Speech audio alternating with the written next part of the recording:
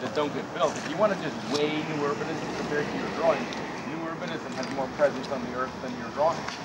But all these critics that say it's fake and whatever, or that it's too neat, or the urbanism is too neat, it's fake, you can say immediately they haven't visited. You haven't been to see any, have you? No. Because this isn't even neat. How many architects? Vince, who are the architects? How many? We probably had over 100 designers and architects over the See, that's a course of- huge difference. Yeah, over the course of the years. 26 You guys builders. have few architects. It's, you know, in England in general. Yeah. We've had 26 builders over the years. And it's very, you maintain higher, for example, if you look at a Prince of Wales town, there may not be something that low quality. Okay. It's a generally, like celebrations, it's generally higher quality, but the diversity is false diversity. Because it's the same firm trying to achieve diversity, which is almost impossible to do. And that might be wrong 3 different ways. But, you know, it's also what makes it real. And one of the things that we were noticing about, generally, there's a kind of imperfection to the front back and imperfection to the detailing of the alleys, which is what makes it real. Like there's slack, and at least the DPZ towns have a lot of slack. There's a lot handed over to local interpretation, sequential engineering, while a lot of the, for example, the Torrey Galluses and certainly the Bob Stearns, they're always perfect. They're really perfect. And that doesn't work for urbanism. Well, what you were saying about what Leon did with Creers, or what Leon did with Corbu's design and make it less rigid. Yeah. And that's how the Low Country is. It's uniform. So, I mean, we would even make it more so if we could. But, and look at the trees, just look at the spacing of the trees. There's a lot that's opportunistic, you know. There's a dead, you know that dying palm tree has not been removed. You know all that stuff. It's all contributed. Well, they didn't pull out like so many of the developers. If I remember right, you tried to save as many trees as you could here, or was that nothing? He's an expert at that. I can't remember. Hey Gibson, sorry. we saved all the big ones that we worked around them. Well, yeah, these are all planted, or most of these are planted. when were these planted? These are all live oaks, and they were planted on this street was probably built maybe 15 years ago. Yeah. But I just, I know so many developers that come into a forest and they'll just level everything and then plant the little stick trees. Live oaks will grow pretty fast if you take care of them and prune them. But they'll be, in another 10 years, they'll blown out this curve and, make the street buckle sidewalk, which I kind of like. Yeah. People It's are already freak out happening. about that. So you're seeing the traffic probably at its maximum.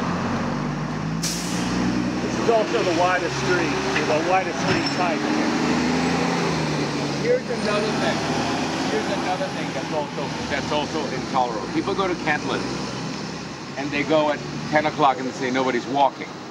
Or they go at 11 o'clock on a Tuesday or 3 o'clock in the afternoon and nobody's walking. Go to New Orleans at 3 o'clock in the afternoon, or go to Charleston at 3 o'clock in the afternoon, to the residential areas, nobody's walking. So they hold us to a kind of mythical standard. Yeah, Edinburgh Newtown. Yeah, exactly. It's absolutely dead. Go to Edinburgh, Amsterdam, Newtown. and I was there in Amsterdam. 9 o'clock on a weekday morning, the center of Amsterdam, it's quiet. Yeah. There aren't. So we're always being judged against against this mythical. It's they who have the American small town with, Leave It to Beaver walking down, and it's they who believe in their own stupid renderings, with the fake figures. They used to get me to say, "Oh, I'm sorry. Yes, people aren't walking; they're actually working." But then, even in the holiday towns, like go to the Garden District in New Orleans, go to Marigny in New Orleans, go to Bywater in New Orleans, go to our walk yesterday. The walk we took, not the other two. Oh, I'm sorry, we were in a different tour. Yeah. I didn't see anybody. Not one. Okay, just a sense of scale. Have a look at the map. Because everybody misunderstands scale. We've just walked 1 block. Okay, the town center, right like that. We're basically looking down at this street. which is a future area not yet permitted, and then we're about to cross a wetland system. Well, no, this here, that's that. That's that, yeah. But that's permitted. There's a house there. You know, it's, oh, there. Yeah, this is not yet. They're fighting us on it. So well, wait a minute. There's well, a house in the way. This is built now. This is what this is the as-built plan on the back. Where so is the this first stuff? one? This was the charrette plan that Andrés and Victor's firm did 20 years ago. Mm-hmm. These are some on the second page of some Charles Barrett renderings of what we did not get approved. Then the 97 plan that was approved. Oh, it's up here. And then the as-built plan is the color one on the back. This is what you're looking for. It's built. Yeah, this is. Yeah, this area here in green that Andrés is pointing to is our long sought for connection to Muirhead Road that we had to compromise out to get approved. There is a connection down here, Andrés, in the lower left to the adjacent neighborhood. Yeah. But this is the one that's and that's the one you're trying to undeveloped portion of the property we're But we're about to cross a green, you know, basically a wetland, the rookery. That's right. This is that wetland is the tail end of a saltwater creek, Molasses Creek, but and you see a rookery. Sense of scale. We had a pretty long walk, right? We walked from here to there. That's all. Yeah. Okay. This one didn't have any hiccups in terms of architectural quality. Okay, because you know, it just came in well, very, that's generous. No, but really, usually they start. You can actually trace the first halting steps. In the first time new urbanist developers, they figure it out. But there's always some shaky stuff at the beginning, and this one doesn't have that. You know, because you figure it out before. Well, that's generous of you to say. This is we're a couple of phases, 3 phases, and here we'll go over to the first phase and see where we started. Basically. Okay, here's a paid pedestrian coming with a dog. And cue. Yeah. Out of work actor. Good cause. So let me explain a little bit about the church. I was asked to come here and start designing this church about 10 years ago. And that's Eastern Orthodox church design is a specialty of mine. I was not Orthodox at the time, but ultimately my wife and I decided to convert to Orthodoxy and join the parish once we started working with it, and that's how we ended up settling in Charleston, is because we wanted to stay here and help get this church built.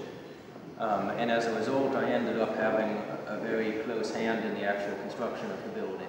So all of the concrete columns and capitals that you see inside now, I sculpted those myself, the carving on the doors, a lot of the woodwork in here. I made all of these steel chandeliers because we really did not have enough money to build a building like this, so we all had to pull together and do what we could to make it happen. And it took about 2 years to build it, working rather slowly, you know, again, in part because of the money. And the construction of the building is, for the most part, concrete block, 2 blocks thick. So all of the exterior walls are 16-inch thick, 2 wides of block, all grouted solid. And then there's cement stucco directly on the outside and lime-based plaster directly on the inside of the block. And the plaster is a plaster manufactured by the Keim Mineral Coatings Company from Germany. And it's very thin, it's less than 1/4 of an inch thick right on the block.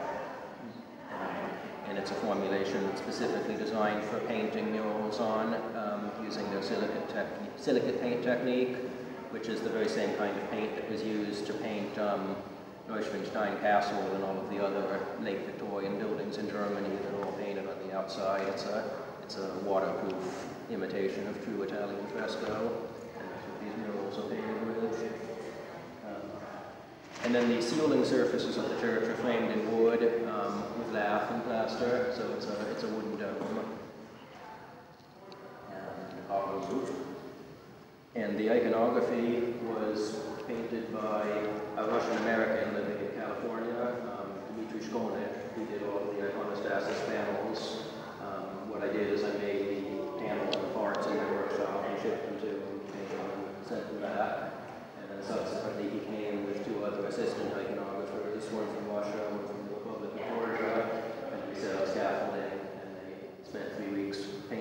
caps. And as money becomes available, we're going to paint the rest of the church, the dome next. And you're seeing a very unusual sight liturgically right now, which is that all of the doors on the iconostasis are open. The reason for that is that yesterday was Pascha, the Easter on the Orthodox calendar, and there's a liturgical tradition in Orthodoxy that the week after Easter is called Bright Week, and to symbolize that the gates of hell have been trampled down and heaven and earth are completely united by the resurrection of Christ, the doors are left open, making the altar completely visible. So an Orthodox church looks like this only this 1 week of the year. Normally the doors will be closed. Does anyone have any questions? Well, first I wanted to say it's fabulous. Thank you. Yeah, thank you. Is there an actual model somewhere? Oh, no, it's not modeled on a specific building. Stylistically, it's a blend of different strains of Orthodox tradition. Particularly on the outside of the church, I wanted it to look like an Orthodox church that was comfortable here in Charleston.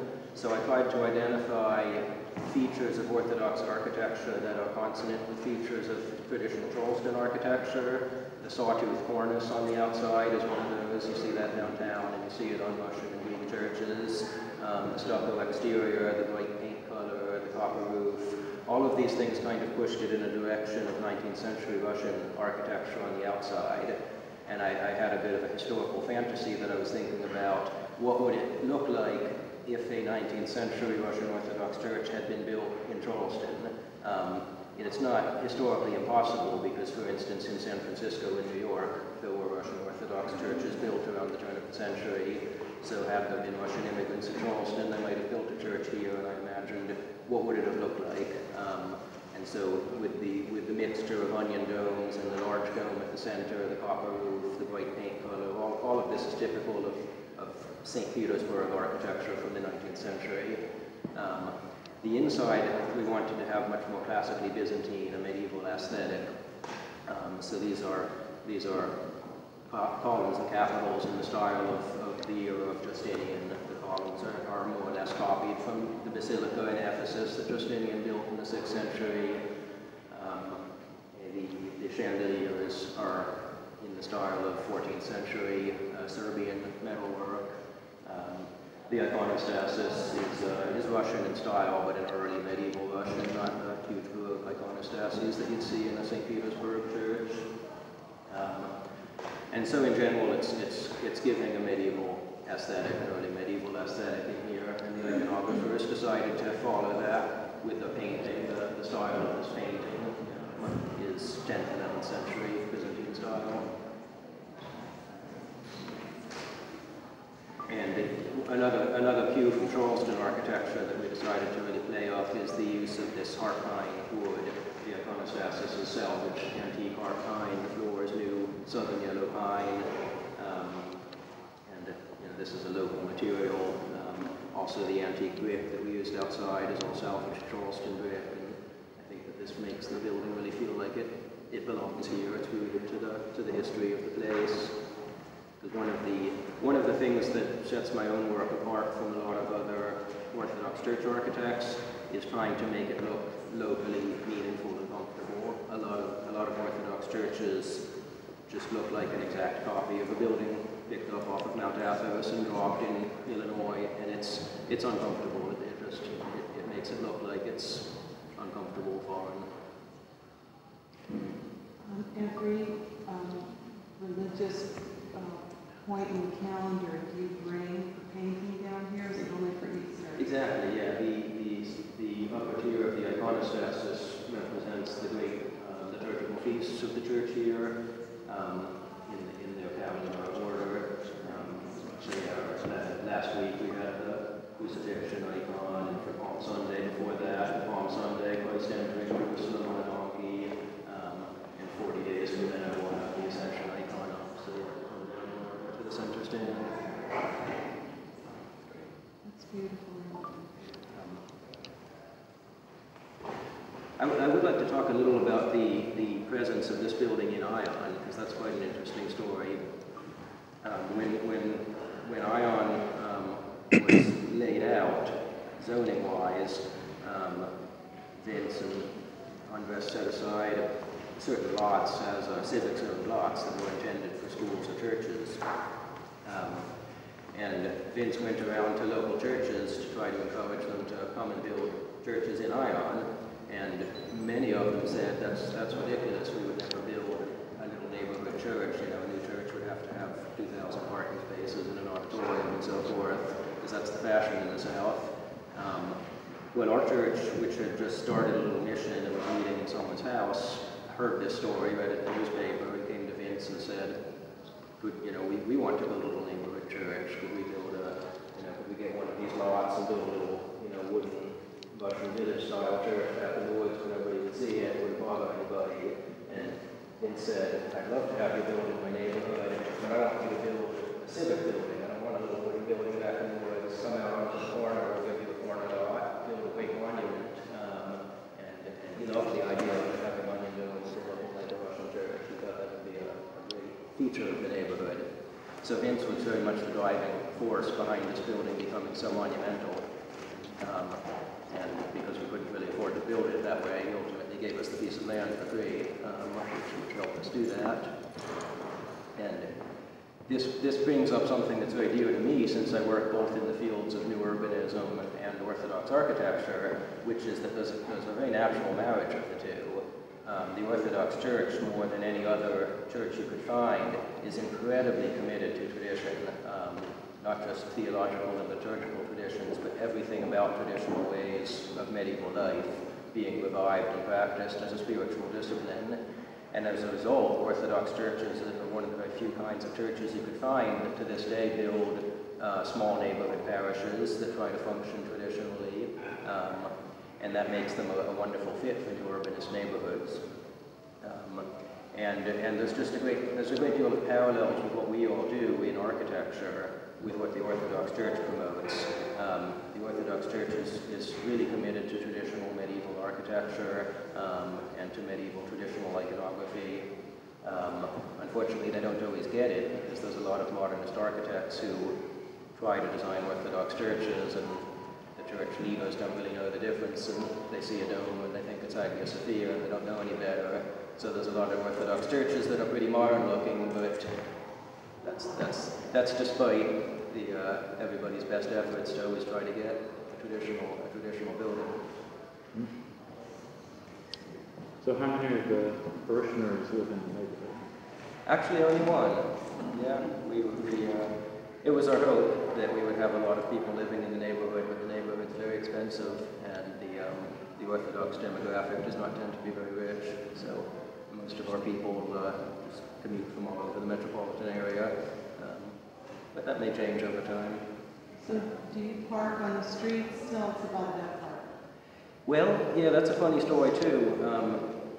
The zoning ordinance states that you have to have one parking space per a certain number of pews. We don't have any pews in the Orthodox Church, so then they used a different provision of the zoning ordinance for auditorium spaces without fixed seating, which gave us a pretty low parking requirement of just 13 spaces. And then in ION, they allow you to count spaces along your street frontage towards that, and we were just able to do it. So ultimately, we didn't need to have any spaces except the one handicapped spot, which was really nice because we don't really have the land for it. And of course, we have far more than 13 cars, but they park all up and down Shelton Boulevard, and it works very well.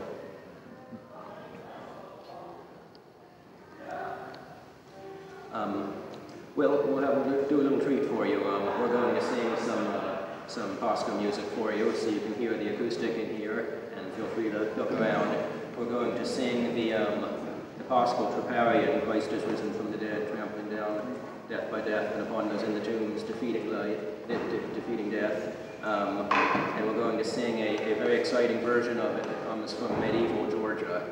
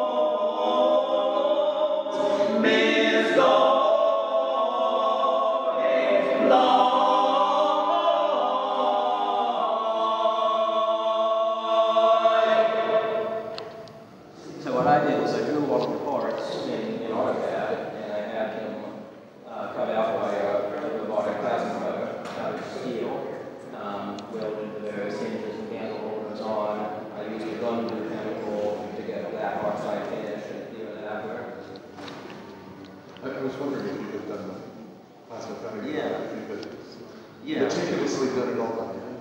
Yeah, no, the plasma cutting works great. It's beautiful. It gets a bad name sometimes because people have a sense that stuff drawn in AutoCAD is badly drawn, especially ornamental stuff. You know, and of course AutoCAD encourages bad drawing because it's easy to draw simple stuff rather than elaborate stuff in AutoCAD. But with a little bit of effort, it's quite possible to draw well-drawn ornamental shapes. Usually what I do is I draw them by hand, I scan them, I superimpose them on the screen, and then very carefully trace them in AutoCAD. And I developed this English lettering that has the aesthetic of old Slavonic lettering because I like that decorative verticality of it. So we've got an English verse from the Book of Revelation in here, but the aesthetic of medieval Slavic metalwork. Is there a plan for future decoration? The dome, everything on the walls, and the windows. We were curious about the windows because they're kind of precast concrete windows with blown glass set in them. And what's the square of stucco? Oh, well, there's supposed to be an icon fresco in that niche also, and we had a framed print of an icon hanging there for 6 years until it deteriorated and it came down just recently. We're about to replace that. Heating is not much of an issue here, but I'm assuming it's just we have radiant from the... Well, it's not radiant, it's forced air. There's vents in the floors. Right. Yeah, and it's all through the floors. And then air conditioning is... Yeah, it's a heat pump. It's right, both way, heat and cool through the floor vents. Right. Yeah. How do you get the rounded edges? Is that just ground off the concrete? Yes, it is. I just had the masons take a hatchet and knock the corners off all the concrete blocks and just roll the plaster right around it. Yeah. Yeah, it gives... I did that because the old church's Byzantine plaster is about 2 inches thick. I'm not sure why, but you know, late Roman construction, they used this huge plaster. Sometimes it's 4 inches thick, and so you get these wonderful rounded corners in Byzantine churches. And we used this plaster that's less than 1/4 of an inch thick, so I had to do that to get this Byzantine aesthetic to it. How many blocks thick is that? Well, this is 3 blocks thick. This particular wall, 24 inches. It was a concrete block? Yeah. Okay. The pattern on the columns is so cool. Yeah, so the way I did this, we had a fiberglass mold that George made years ago off of an old wooden porch column. And so it's a 2-piece fiberglass mold we set up in place, just pumped it full of ordinary concrete. And then these parts I made special molds, a rubber mold for the lower ionic capital and a part wooden mold for the in-post block. And we cast those separately and set them up there. Again, just ordinary concrete. And then I took tile grout and rubbed it all over it to fill in the air bubbles, and then used wet sandpaper to sand it until it was reasonably smooth, and then about 10 coats of linseed oil. Fantastic.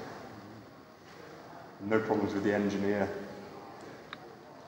No, it's pretty massive. It's got a gauge of rebar in it that goes through the capital. It's. Is there any pigment, or is it just the linseed oil? No, it's just grey concrete linseed oil, yeah. Amazing. It's a lot of work. There's a lot of elbow grease to polish it to that extent. Sure, I have a lot of church clients very interested in columns that look more like stone but aren't, so to get the cost down. Yeah. I've actually in my more recent work I've been exploring just getting real marble columns because with mechanized production, getting them both either from Italy or from China, the cost of getting real marble columns is actually not that bad now. Right. And the problem is, like what Duncan Stroik ran into, is you have to core them for these if you have actual structure coming down. A lot of places they won't let you. Yeah. They won't let you use a column to hold something up, even though the column is just as good as. Yeah. If it's 3,000 euros. So. Yeah. If it's a modest span like this, there's probably a way of doing it just by putting a lintel across the top of them to take the weight off of them. But yeah, if it's a big basilica where you've got 75 feet of arcade, you can't do that. And the concrete blocks here are laid in sort of voussoirs and make formwork. Well, the way I do the big arches is just make a wooden form and then just lay concrete bricks over them, and then the rest of the courses of block just going into those and our angle cut where they meet it. So it's pretty simple for the masons. Now, one of the things that I've forgotten, but actually, because when I first came to this, when I first saw this church, I said, what an odd, I'm always trying to give lessons to things. Generally about letting go. Could you please not over-design? You know, that's the general theme. Learned so much from Leo, Leo's house. How do you let go?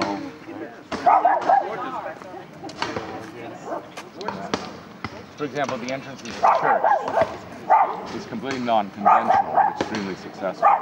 You know, and I think in a charrette, it would never have been, it would have been designed with the entrance, you know,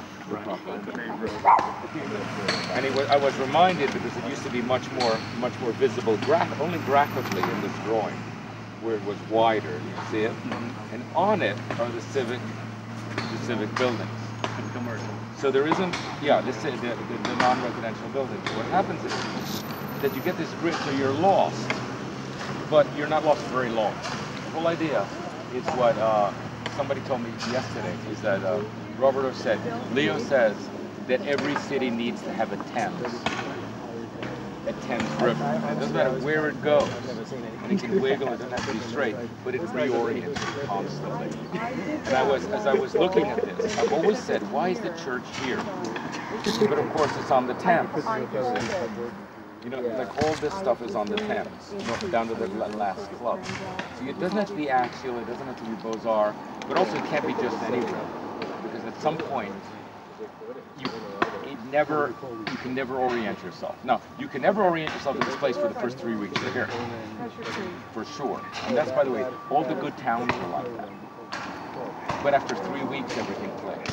Andrew, are you familiar with it's almost perfect. Well, too many of the others just reveal themselves instantly, and then they get boring very quickly. I don't know if it makes any difference or not, but it was also, you know, we built the neighborhood sequentially in small phases. So this was. Otherwise, you just blow out the budget. You know what they're doing now is having everybody build driveways. I mean, alleys with curbs and everything. It's just, you know, the new urbanists don't know how to fight. This is this actually, we got 4 types of streets right here. 1, 2, 3. We've got a one-way 17-foot wide street with parking. This is our typical lane, 10 or 11 feet and a 20-foot right-of-way. This is what we call R30, which is a 20-foot pavement and a 30-foot right-of-way. And we had to. This actually acts as a service lane to these houses built on the lake. Per our zoning, every house has to have 27 feet minimum of frontage on a approved street. So this one is approved, this one is a private, and then this is 22 feet and a 50-foot right of way. So these are 4 of our 5 street types. And look at the transect. See how it goes from curb to, that's a street too, but it's one more rural notch down. Sometimes you get oriented just by the street. It's not the buildings, because the buildings do whatever they're doing. But you say, I'm going into the countryside now. That's why the horizontal plane is so important. In the civil engineering, the school starts here. Civil engineering has to be co-equal with architecture, not superior. Yeah. You know, and somebody says that actually 40% of what you see is the horizontal plane. Everybody thinks this is non-existent and everything's that. Sorry guys, it's 45 degrees. You see both together. So the architects have to cool it, and the engineers have to raise their, in a way, their aesthetic feeling. Do you eliminate the curb on the alleyways, like to save money, so that you can spend it partially, elsewhere? but also because they're constantly cut. They have a lot of driveways. They have to be equivalent. This has to be detailed like a driveway. What you're doing is not building the front driveway. You're building the alley instead. The only problem is that the driveway is built by the private developer, while the rear lane is built by the master developer, so it looks different in the numbers. You see what I'm saying? This is a full add to the master developer.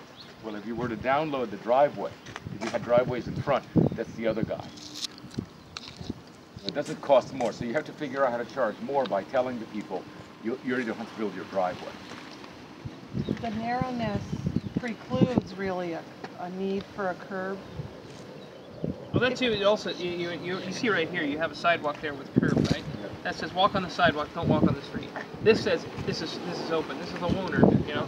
Well, no, two things. Water. First of all, you don't know where when you build a street in front, you actually force the driveways.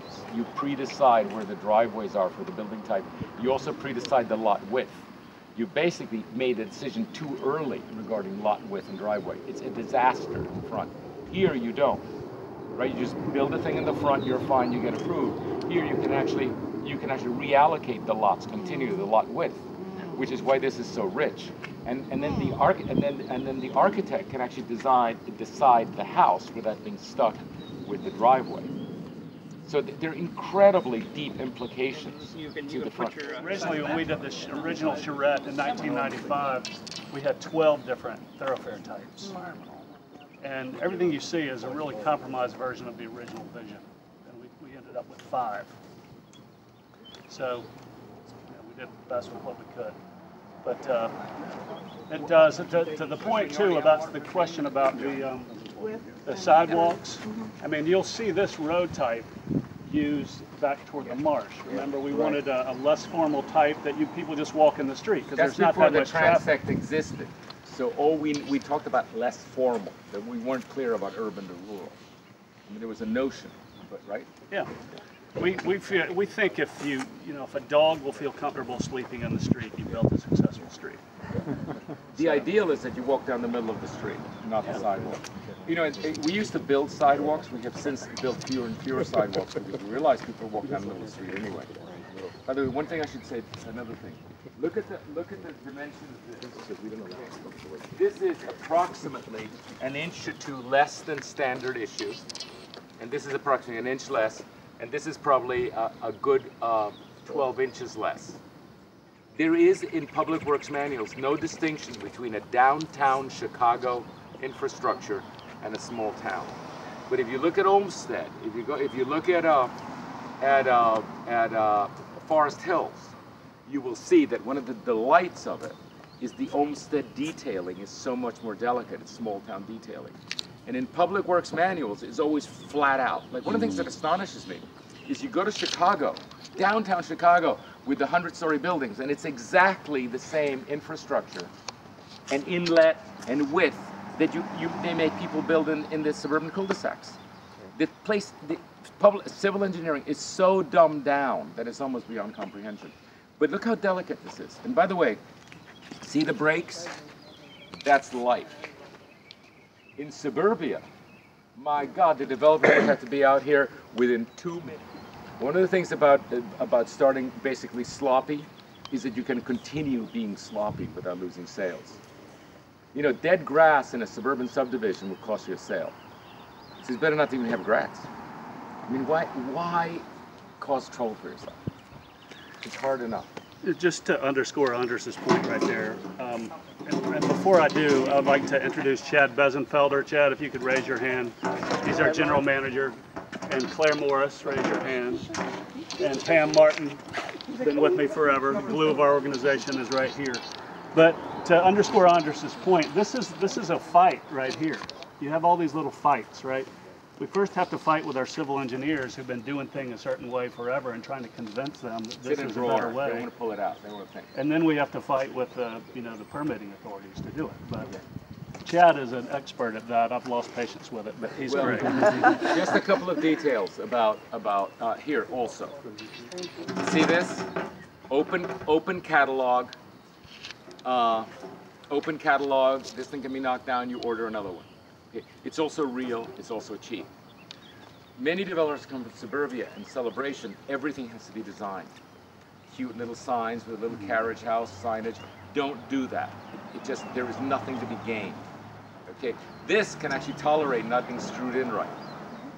And it actually adds rather than subtracts. I can't say enough about that. And one thing about Vince, okay, one of the things that may have been noticed is that I have a difficult personality. Not as difficult as Liberatos, for example. But he's basically on the right track, and this is what happens when people come and meet me.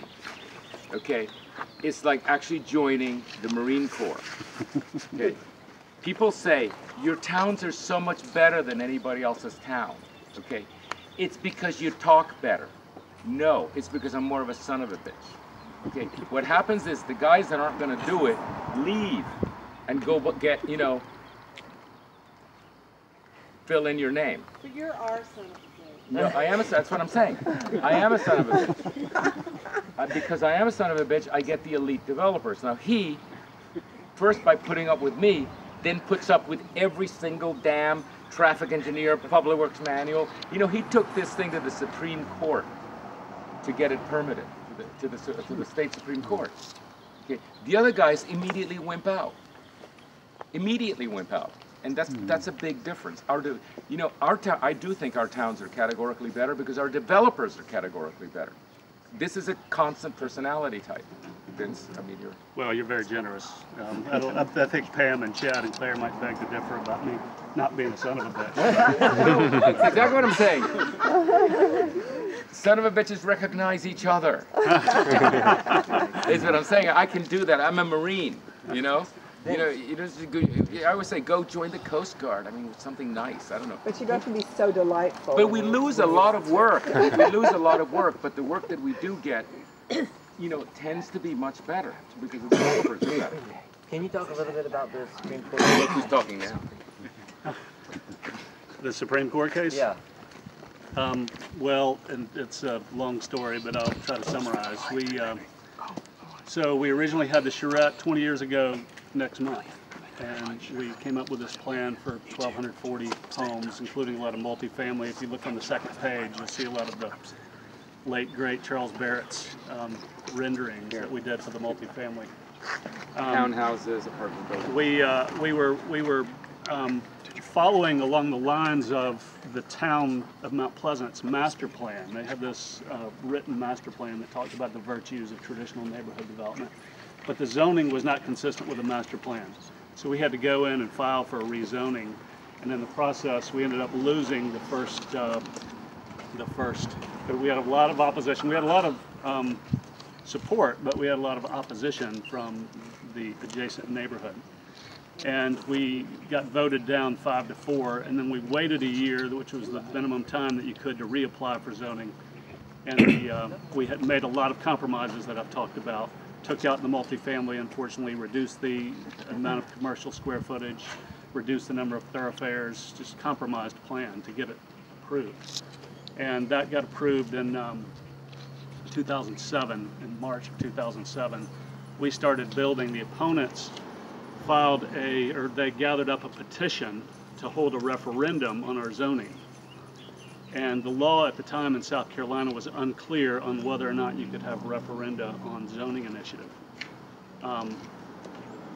Virtually every state does not allow that. And we had been through the process, we thought, fair and square. So that, anyway, we sued the town to prohibit that referendum.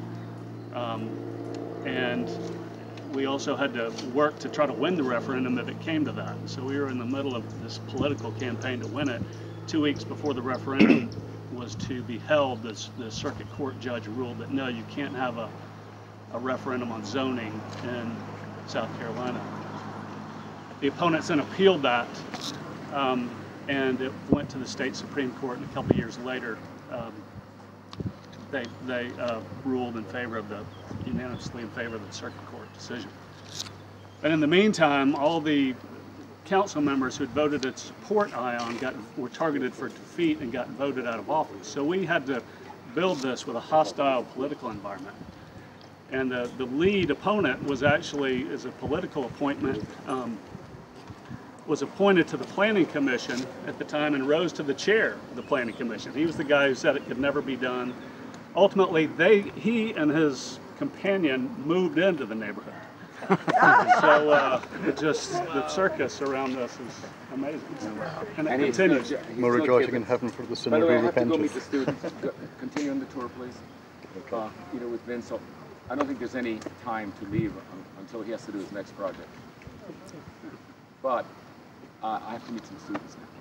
So I may see you. All right, well, this was built in 1998, so. Shouldn't it have a plaque? The first house.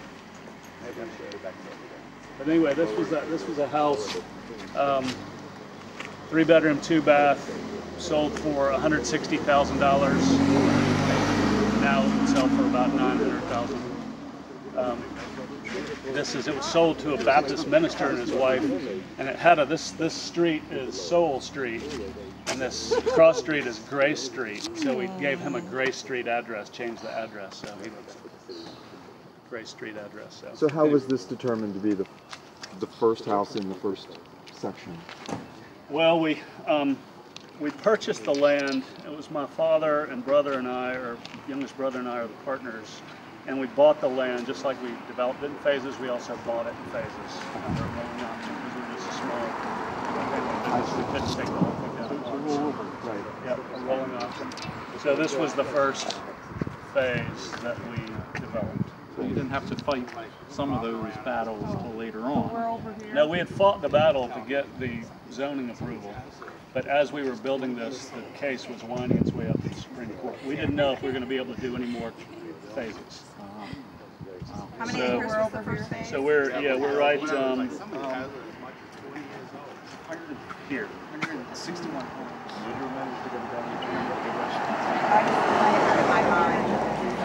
Yeah, we had a contract, that was kind of a rolling option contract. So we took down a small piece of property each year to keep the option alive.